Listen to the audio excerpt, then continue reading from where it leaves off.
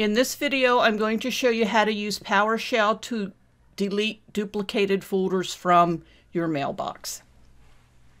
Begin by typing PowerShell on the Start menu. When it comes up, choose PowerShell EXE.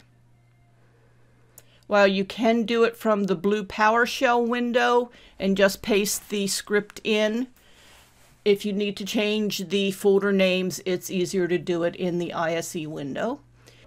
If you don't see the white window, slide the bar down to display it. Then go to the website and copy the PowerShell script you want to use. This one will delete the folders from Outlook and also from the deleted items folder at once. So we'll use that one.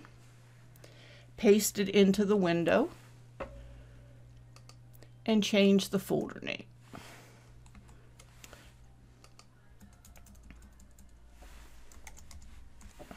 We'll put in the folder name or the folder prefix that we want to look for. And we'll go back here. We'll show Outlook on the screen and PowerShell. All we need now to do is run the PowerShell, and this will delete all the folders. It's also going to delete them from the deleted items folder.